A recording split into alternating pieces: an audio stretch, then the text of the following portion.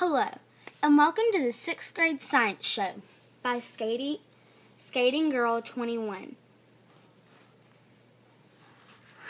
I had recently in class been asked the question, what makes the wind blow? And as soon as I thought about it, I went on my Nook, because this year Hoover City Schools was giving us Nooks in the 6th grade.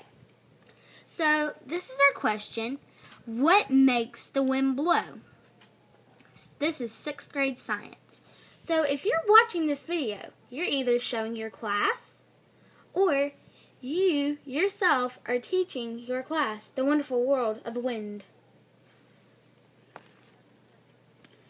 And my source was from kidsgeo.com, Geology for Kids. And what makes the wind blow is atmospheric pressure.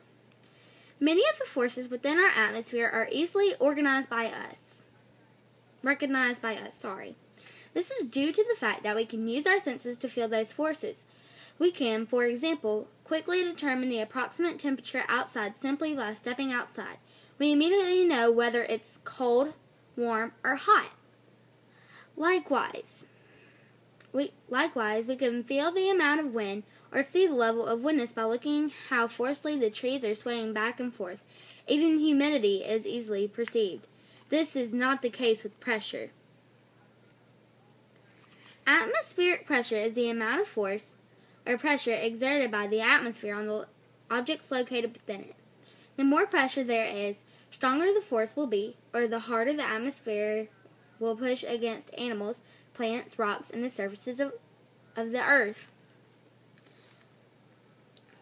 Right this minute, as you sit reading this article, the atmosphere is pressing down around you. When it's pressing down, the more force, we say that it's a high pressure. When the atmosphere presses with less force, we say that it's a low pressure in the area. What type of pressure is around you right now? Is the area you're surrounded by high or low pressure? Unlike temperature, moisture, and wind, you can't easily determine the pressure through the five senses.